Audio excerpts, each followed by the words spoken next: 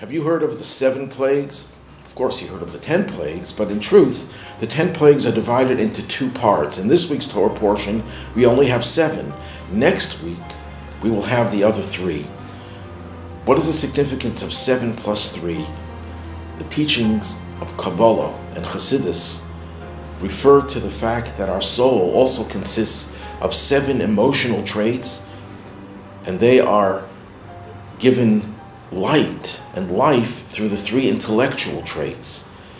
And the first thing a person has to do is work on the emotional parts of his being. And that we can do even now, even in exile. We have the ability to influence our emotions.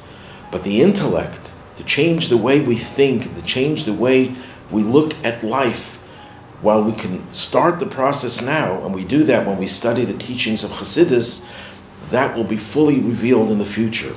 So similarly, when the Jews were being taken out of the first exile, it divided the 10 plagues, which are 10 different levels of spirituality that helped give the Jewish people their ability to escape from exile. It is also divided into 2 parts. This week we work on the emotional aspects of our soul, refining them and taking them out of exile.